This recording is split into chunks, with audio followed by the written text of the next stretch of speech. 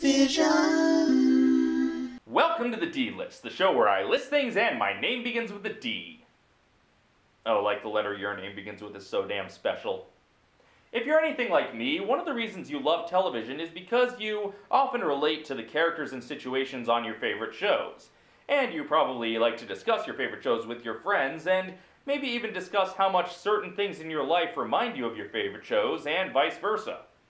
But of course, for years, nobody on TV shows would ever talk about how much their life was like a TV show, because that would just be stupid.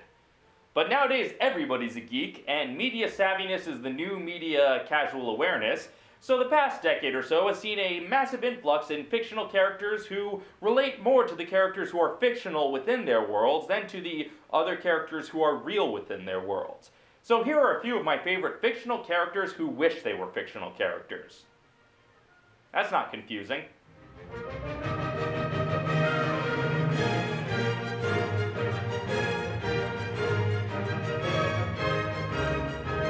Number 5. Barney Stinson from How I Met Your Mother. If there's one word Barney wanted to use to describe his life, it was legend, wait for it, and I hope you're not lactose intolerant because the second half of that word is dairy. And sometimes his life was indeed awesome. Other times it was rather pathetic, but he's a master of deep denial. Are you singing a song about yourself? Absolutely not. That would be lame. When his life wasn't awesome enough, he'd try to force it to be awesome. Now, sometimes that involved generating a massive adventure for him and his friends, but far more often it just involved him making up elaborate stories to provide a false sense of significance. And it especially involved him trying to force cinematic moments into mundane situations. I've been waiting for you. Wait a second, that's not our chair. Did you bring that chair yourself? I needed one that swivels. And call him I will.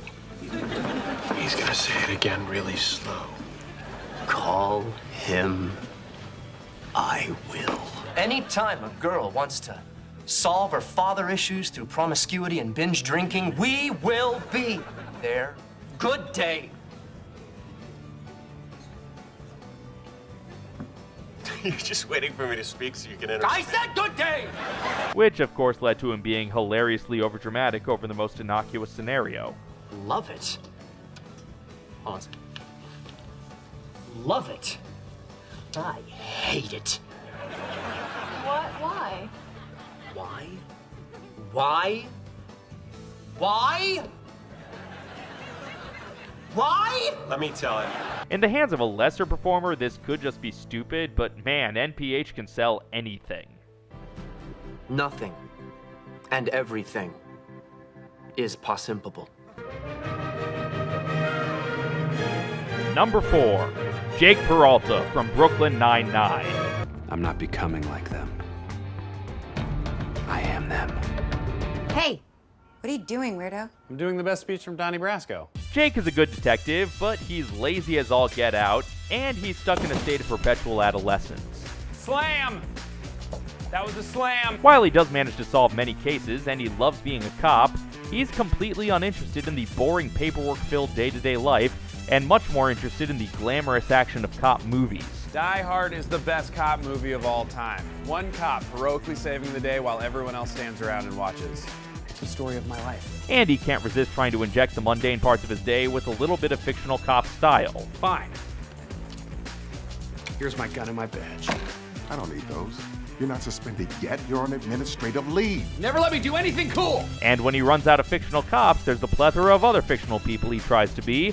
When he goes undercover, he always has an elaborate fictional persona at the ready. Say hello to Harvey Norgenbloom. CPA, recently divorced father of 2 with a dark sexual secret. I'll play Detective Bart Barley, tightly wound, hates violence against animals. And you're my partner, Gerald Gimes, a man who solved every crime but one, the murder of his wife. My name is Duncan Buck. I was raised on an oil rig by 90 men and 1 prostitute. Even living his dream job, he still leaps at the chance to escape into a fantasy life, especially if he gets to live the extra fantasy of espionage. Number 3. Michael Scott from NBC's The Office. Michael considers himself a student of comedy and seems to be somewhat aware that he's living in a sitcom. He just doesn't realize he's the butt of the joke. In the original Office, one of David Brent's defining traits was his desire to be a performer. And Michael inherited this, but he took it a step further. He wanted to live in a performance. In his mind, he cast his boring employees as a ragtag family of misfits, which was ludicrous until they actually became a ragtag family of misfits. And he cast himself as the protagonist. And he too was constantly chasing those cinematic moments. I'm king of the world! You complete me, and you can hug it out, bitch. Not only because he loved movies and TV, but because he knew so little of the real world that he didn't know any other way. I'm going to give you a piece of paper. I want you to write down how much you want, and I want you to slide it back across the desk to me. Why can't I just tell you? Because that is the way these things are done in films. One thing he does know for sure, he needs to learn a lesson at the end of each episode, and he very rarely learns the right one. I learned something.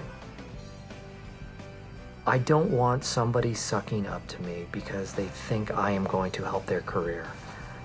I want them sucking up to me because they genuinely love me.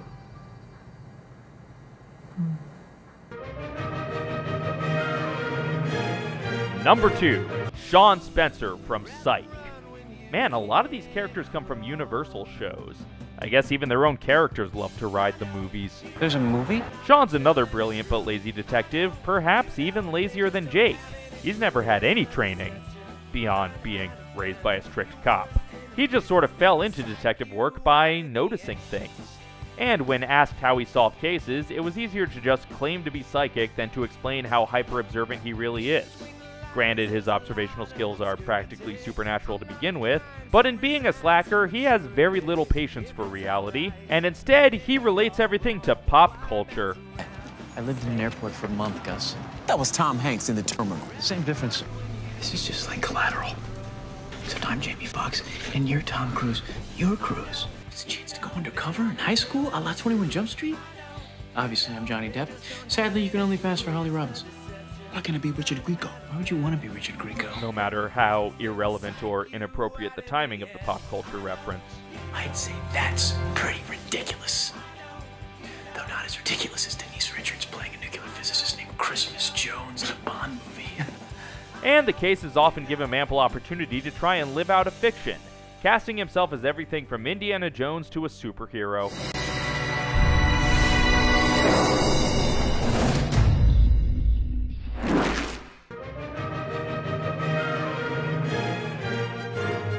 Number 1, though, who am I kidding? We all know it, let's all say it together.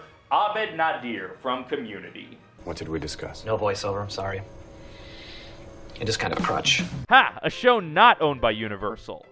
Even if it was shown on NBC for the first 5 years of its life.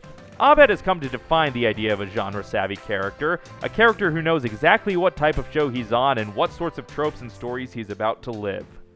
Will they or won't they? Sexual tension. Abed, it makes the group uncomfortable when you talk about us like we're characters in a show you're watching. Well, that's sort of my gimmick. But we did lean on that pretty hard last week.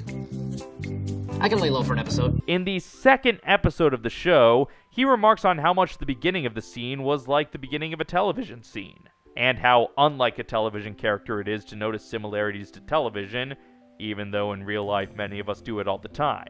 And that was pretty much the moment I knew I was madly in love with this show. Abed was the ambassador between a TV-savvy audience and the world within the TV show, translating the relationships and events around him into the familiar television archetypes.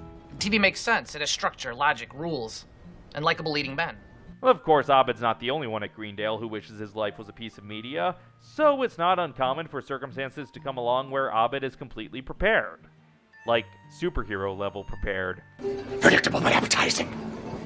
But Community is also not afraid to show the dark side of his inability to comprehend or relate to the real world. Did you take Annie's pen to make life more like Benny Hill or whatever you do? I wouldn't do that. I hate bottle episodes. They're wall-to-wall facial expression and emotional nuance. I might as well sit in the corner with a bucket on my head.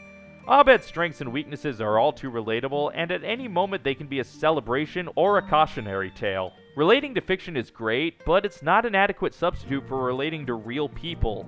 And sadly, relating to real people is something Abed just couldn't do.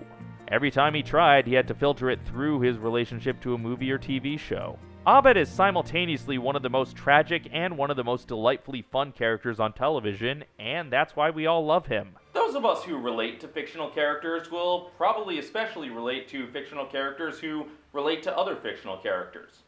So, who are some of your favorite fictional characters who don't think they're quite fictional enough yet? Let me know in the comments, and I need to go lie down.